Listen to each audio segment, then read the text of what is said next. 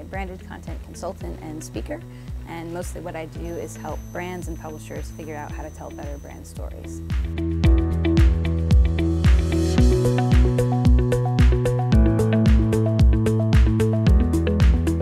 So for most publishers, they're dealing with a drop in print revenue, and they're also struggling with ad blocking and lower priced digital ads.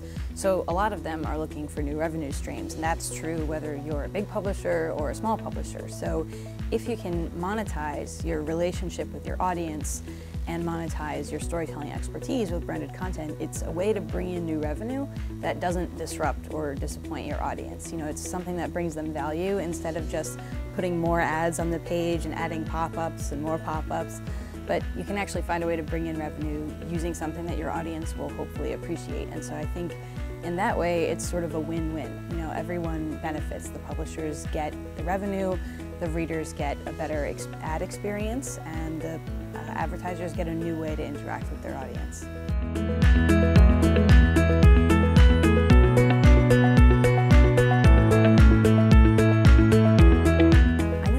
Latin America is actually growing its branded content practice at a rate that's higher than some other parts of the world. You know, other parts of the world in the US, North America may have a larger total market, but their growth has already happened and they're kind of plateauing. Whereas here, it's just starting to really take off. And so I believe the numbers are that Latin America is going to have about a $3 billion industry in branded content, and that's a lot of money for publishers. So my hope is that it will continue to grow here, and hopefully you can learn from the mistakes from some of the other countries who have already had to go through that growth phase and, you know, the growing pains, and hopefully some of that can make it easier.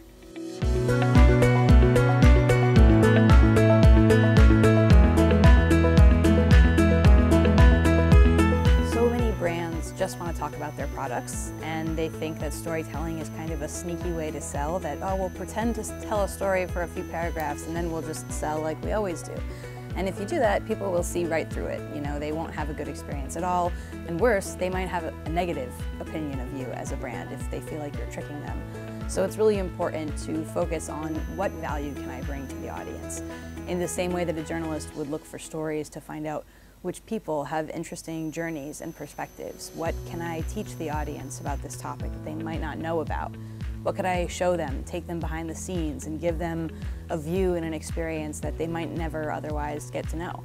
So if a brand can kind of think like a journalist and look for stories like that, ways they can teach and bring value to the audience, I think they'll ultimately be better off, because the audience is going to see that they're trying to bring value and have a better opinion of them.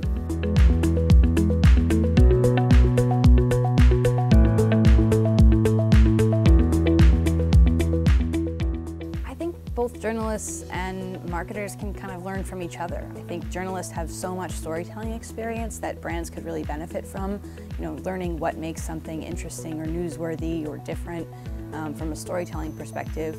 But I think journalists could also learn from marketers, you know, learning how to give their story new life, how to distribute it more effectively, how to think about their target audience in a different way. You know, I think there was a time when journalists didn't really have to think about how their publications made money. You just kind of came into work, you wrote your story, and you went home. And as we've transitioned into a more digital environment, all of those things are coming together. So as journalists, we don't have the liberty of ignoring the fact that we are part of a business anymore. And so I think that's a great way for us to kind of learn from each other, to take those business lessons and bring them into the way we do our editorial, and take those editorial storytelling best practices and bring them into the way we do our marketing.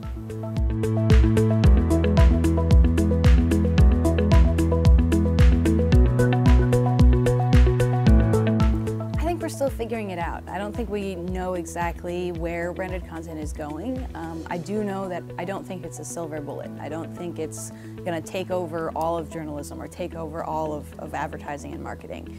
But I do think it's going to be an increasingly important part of, you know, a wider strategic plan. And it's something that you can integrate as a publisher, integrate into your revenue. And as a brand, something you can integrate into your marketing.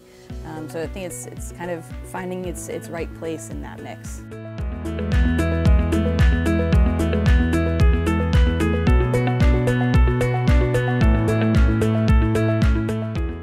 I love the WAN-IFRA events, and it's so exciting for me to get to meet people from so many different countries, so many different perspectives. I think the more that we can learn from each other and share our case studies, share our understanding and our experience, globally we'll be better off for it. So I love that they keep bringing us all together at these types of events and giving us a chance to learn from each other.